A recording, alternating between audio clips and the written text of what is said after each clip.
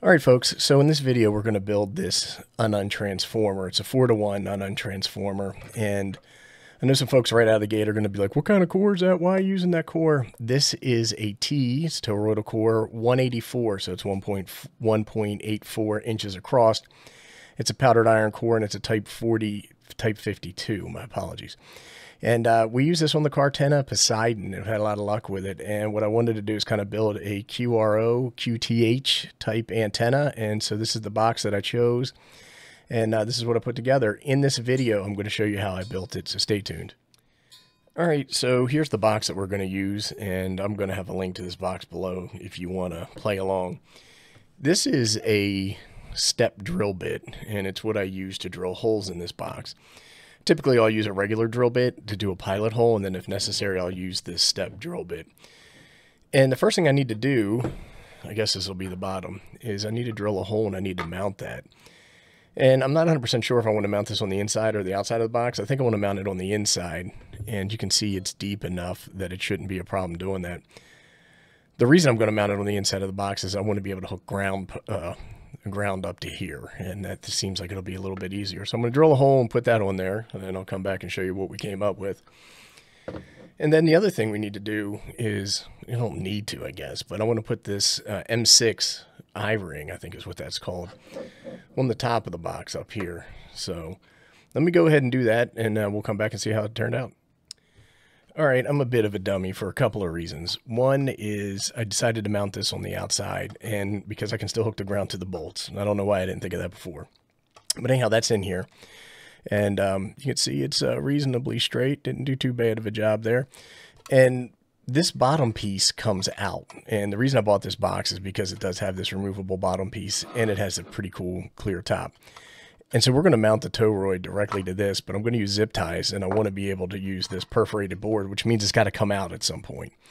And because of that, I put the I-ring on here, but I didn't tighten it down because I don't know if I'm going to be able to get this out or not. I might need to remove this. This thing's cranked down pretty good except for this bolt. You can see the other ones have washers. I left a washer off here because I'm going to take this one out, and I'll probably put a longer bolt in because I'm going to use that as my ground post. The other thing I like about this box, I mentioned the clear top, but it has this rubber seal, which makes it waterproof-ish. And then it has these screws, and these are actually plastic screws that are keyed. And they go into these holes and tighten up and make it nice and snug. Now, I think my buddy Other Andy is the one who turned me onto these boxes, so I'll have a link to his channel below, and you can check Other Andy out if you want. But the next thing we need to do is we're going to put a vent on here, so let me go get the parts for that, and we'll be right back. All right, and we're back. And so what I did is I just drilled a hole here for no particular reason, other than that's where I wanted it. And you can see that I have a nut on here where I screw the vent in. Now, a couple of things why I'm another big old dummy is that I might have to take this out. So I didn't tighten this up all the way, but in order to get it tightened all the way, I need this out. So I might have to get creative as to how I do that. I should be able to figure that one out, though. Sometimes I'm reasonably clever. What I wanted to mention is that I use drill bits like this in order to drill pilot holes, and I'm not 100% sure I mentioned that before. And then I used the step drill bit, and that's how I did this particular vent hole that's right here. The other thing I wanted to mention, and I'm not telling you to buy this, but what I am saying is that if you get into building these kind of things, this kind of thing is super duper handy. And it's just an assortment of smaller bolts and washers and nuts. And that is what I use to put this on. And so let's flip back. This is called a VIGRUE 1080 pieces. I'm not advocating for it. It's just what I have and what I use. Oh, I forgot to mention. So here's the vent. And it says something on here. Let's see if I can get it up there so we can see it. I don't know what that is. But anyhow, it's a vent. And I'll have a link to where I picked these up below. They're kind of expensive, though. They're about 10 bucks. And what that'll do is it'll allow moisture to escape this box. In the event that it gets moisture inside of it. All right, I did have to take everything out of the box in order to get this out. And no, it's not. There it is. It's coming out. And what I also did is I drilled out these 3 holes here. I'm sorry. I drilled out these 3 holes here. And the reason I did that is that I'm going to mount the core there, and I'm going to use zip ties to anchor it down. Now, one of the things is I might decide at a later date to replace this core with something else. So I drilled these 2 outer holes a little bit further out. And when I did that, there were some posts that were in here, here, and here, just like these. And so they had to go. And I used a Dremel, and I just used a grinding stone and just took them out. And so we should be good to go there. I also drilled some holes on each side, and they are for these. And this is all quarter 20 stainless steel parts. So quarter 20 stainless steel bolt. I think it's about an inch. A couple of nuts, some washers, and some seagulls over here. And I'll show you how I mount all those. But the next step for us is going to be winding this core. So we're going to wind this core with this magnet wire. And then this is 16 gauge enamel coated copper solid core wire. And what I do is I use a set of zip ties. Now I know these are monster size, but that's what I had within arm's reach. And I'm going to use that to anchor this wire down, and then I'm just going to go ahead and wind it up. So I'm going to do that and come right back. So when I started off, I had two 40-inch pieces of magnet wire, and I left about 4 inches, which is more than I need of the starting wind. And I just did 12 wraps. And the reason I did 12 wraps is because I had more magnet wire than I needed. I was originally planning on doing 10. On the CaHRTenna Poseidon, we actually do 8, but this is a little bigger and I had a little more space, and this is a little beefier wire, so I wanted to go with 10, and here we are.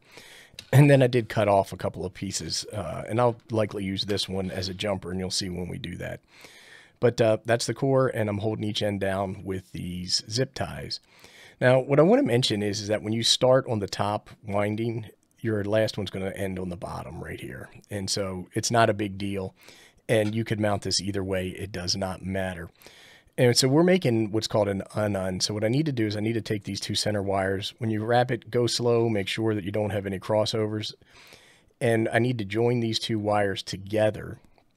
And then this one here will go to the center tap or center conductor on my SO239 connector. Now what I need to do is I need to use my Dremel, which makes it super easy, and I need to strip off some of this coating, this enamel coating here.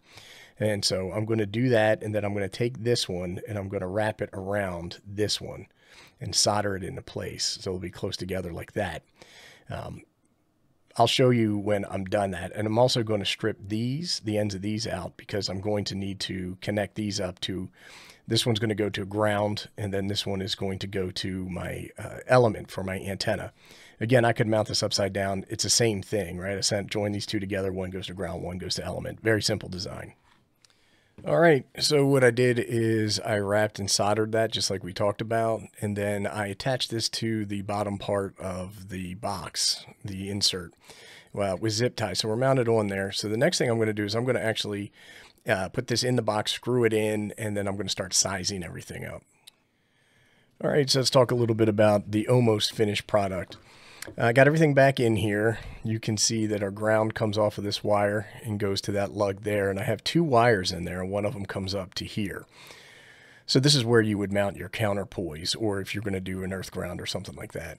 And then the aerial side is here, and it comes up and it connects in. And what I did is I put these quarter 20 bolts in. I put a washer, and, well, then you see the ring terminal, then the washer.